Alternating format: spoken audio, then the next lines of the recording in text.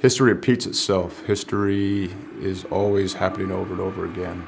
So one of the ways to stop a theme, one of the ways to stop something from reoccurring is to first of all admit it.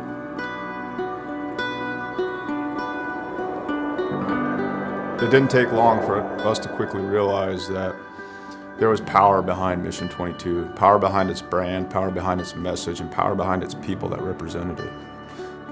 All right, my friends, day 19 of 22, the 22-day push-up challenge.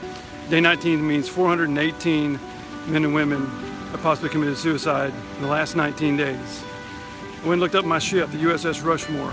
More people who have killed themselves by now than ever served on our ship at one time in just 19 days. 19, 20, 21.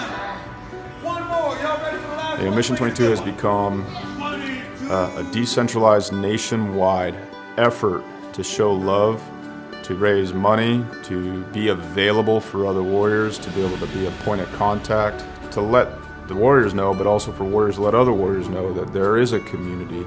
You're not alone. This isn't happening in silence. You're not forgotten. You know, we brought 4 veterans from all different parts of the United States and brought them together to hike through the state of Oregon.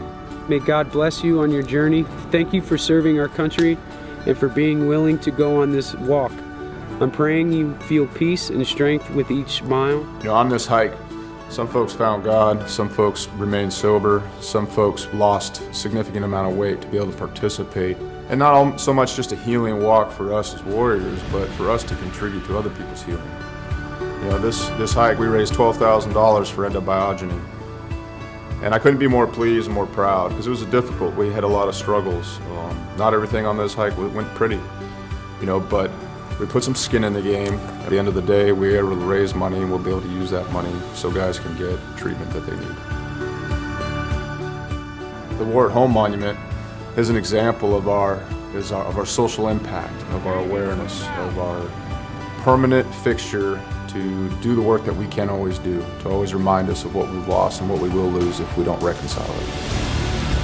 What we've done is taken 20 different veterans with their family's permission and used them as a silhouette to cut out a 3,000-pound plate of steel.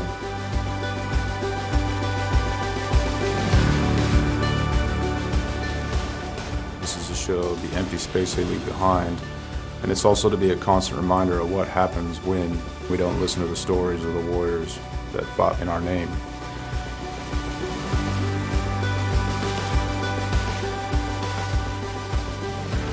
Because it's not okay.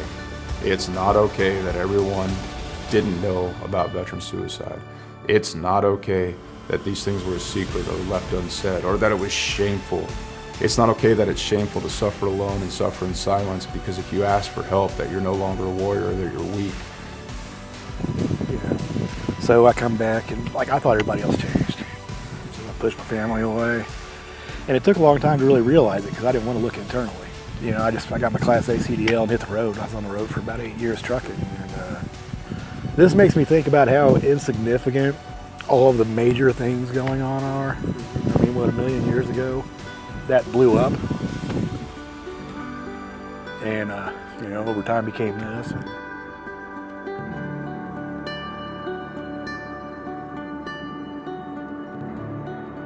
Whether it's hiking mountains or building monuments, it takes a community to heal a warrior.